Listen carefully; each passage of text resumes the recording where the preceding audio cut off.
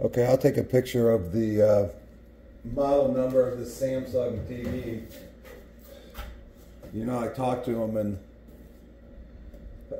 sorry, I thought, you know, 6 or 7 years for a new TV isn't very long for it to go bad, but you know, they say that's kind of not true when I talked to him. The model number is UN55KU6300. F as in Frank, X as in zebra. Whoops, X as in X-ray, Z as in zebra, A as in alpha. Again, that's UN55KU6300FXZA. And anyhow, I had this at my cabin in the Smokies, and the guest told me it wasn't working, so I took it apart. I'm a technician by trade, and it actually was surprisingly, you know, simple. Not a whole lot there. There's two boards, a main board and a power supply board. The power supply board was supposed to have like 13 volts coming out of it, and several of the test points, you know, connectors going to the other boards. I was only measuring 3 volts. So I thought, well, that's a pretty good bet. It's a power supply. So I looked online. On the first one I found they wanted $108 for it, and I was struggling a little bit with that because, you know, the whole thing only costs about $350 now for a 55-inch TV. Samsung, that is. And so I ordered this new board. I haven't put it in yet, so that's going to be coming up here soon. But while I did find it somewhere else for $9. Actually, it cost me more for the shipping, so my total cost into this power supply board is about 23 bucks. So to me, that's worth the gamble. Like I said, there's only 2 boards in this thing, so it's either the main board or the power supply board. The power supply board's definitely bad.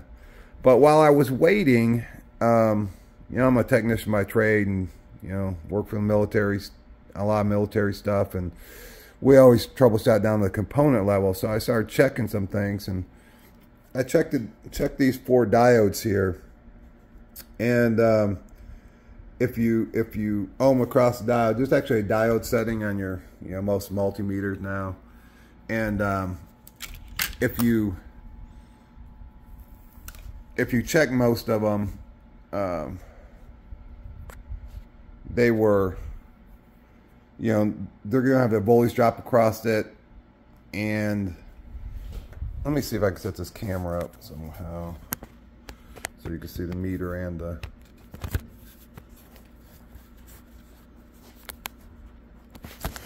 it doesn't seem like it's gonna work very well.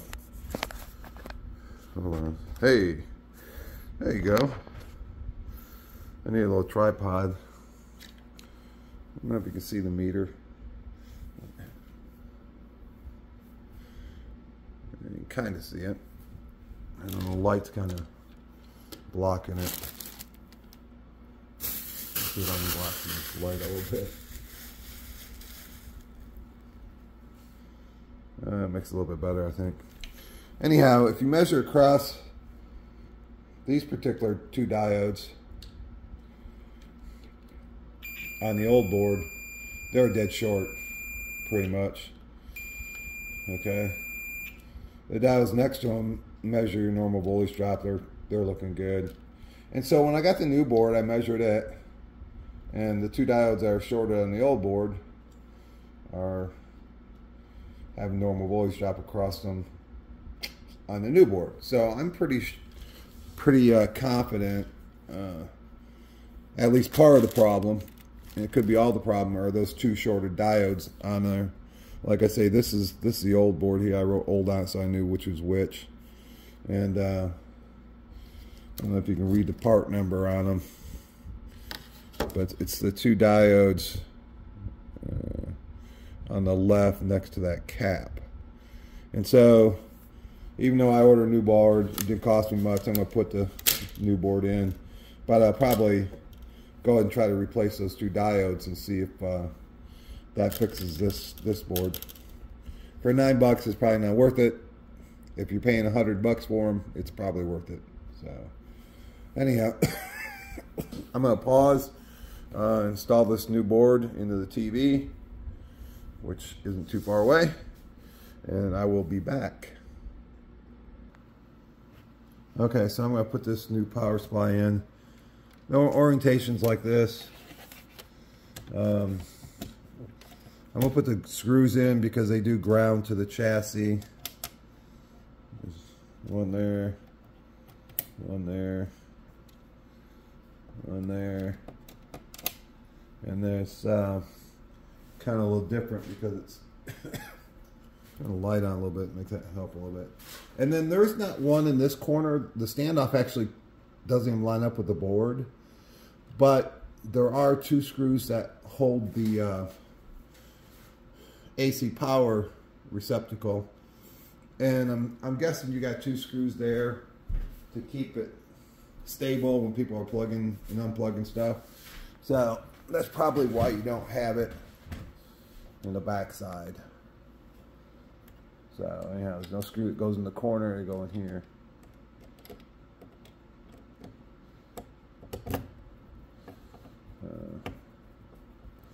One. Here's the other one.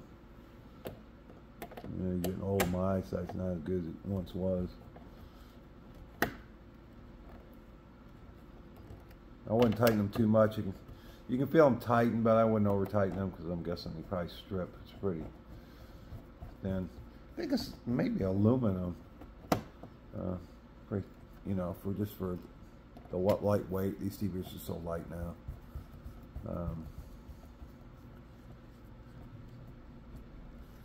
Anyhow,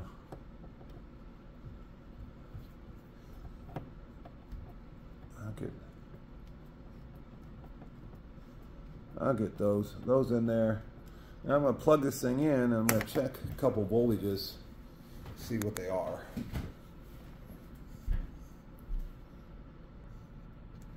Alright, so I have this power supply, you know, installed. I hooked up AC power right here. I got my meter on, you know, volts DC at 20 volts because I'm looking for, here's the ground right here. These pins goes to the chassis.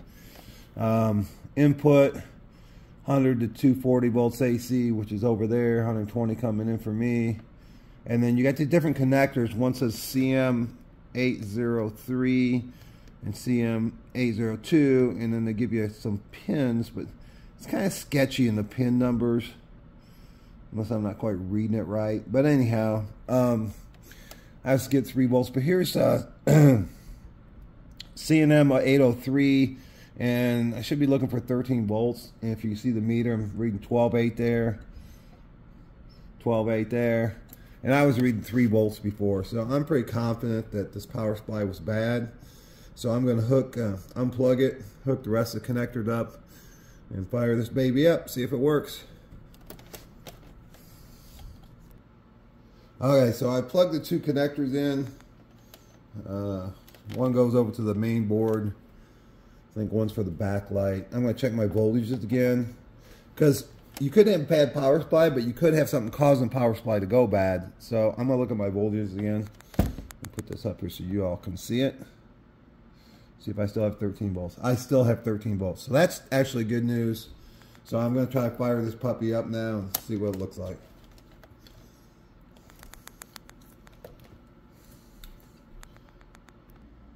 Okay, I'm going to flip this up. I didn't notice. I'm not going to show you because I don't really have a nice tripod. I've kind of made do with a roll of tape and a Dremel tool.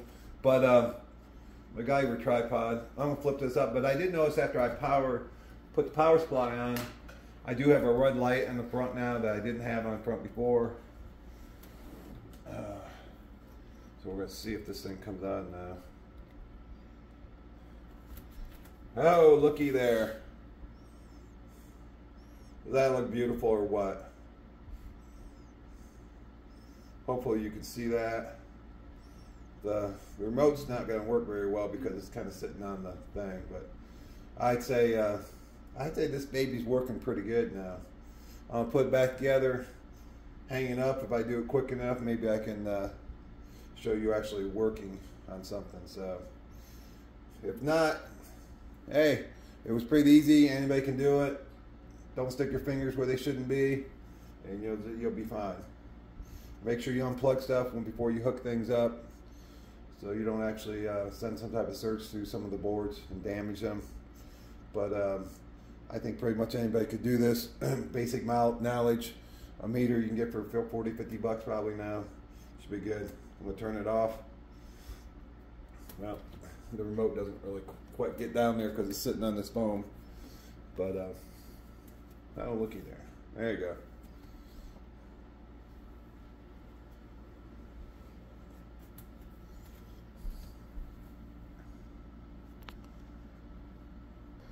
Part of this one, it was pretty simple to take apart. You know, I obviously didn't show that in the video because I really didn't know what's going to be wrong with this thing or whatever. I wasn't planning on doing a video, but it's pretty simple.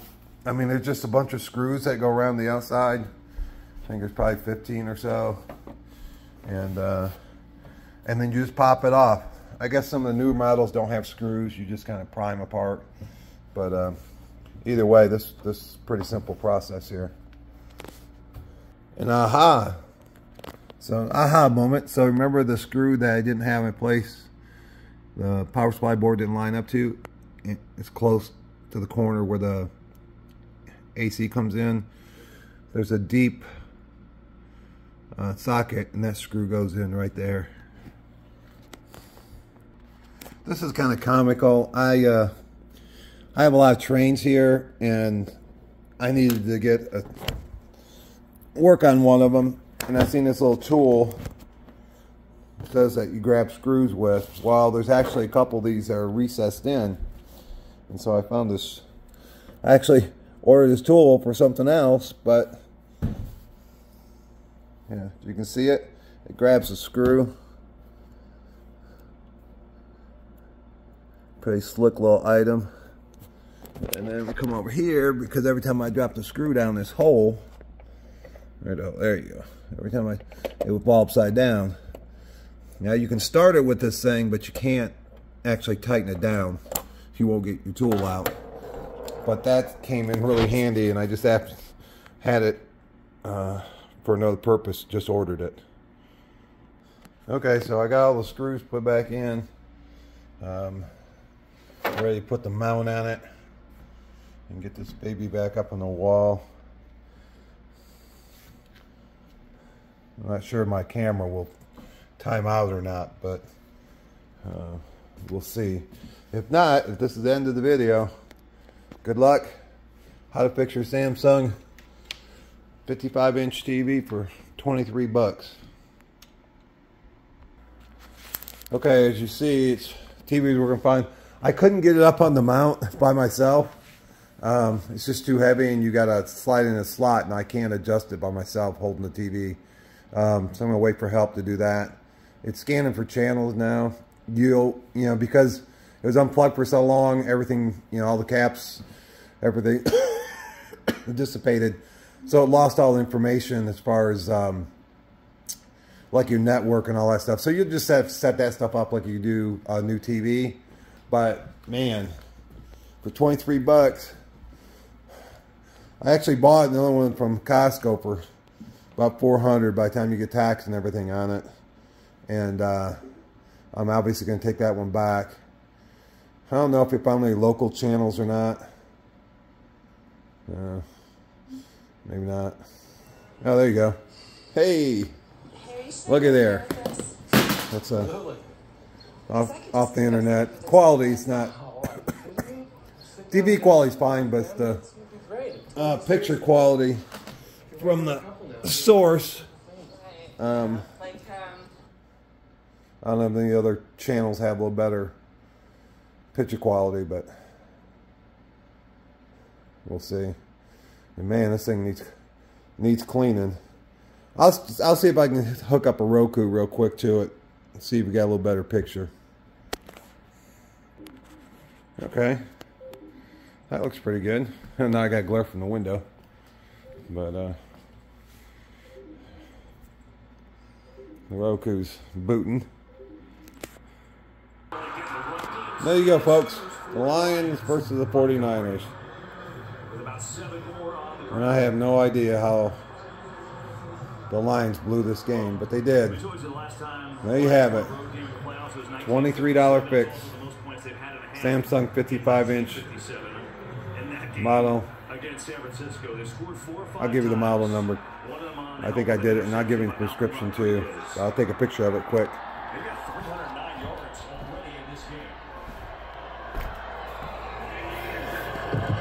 There you go. There's a model number, serial number, etc. Good luck. Have a great day. God bless you all.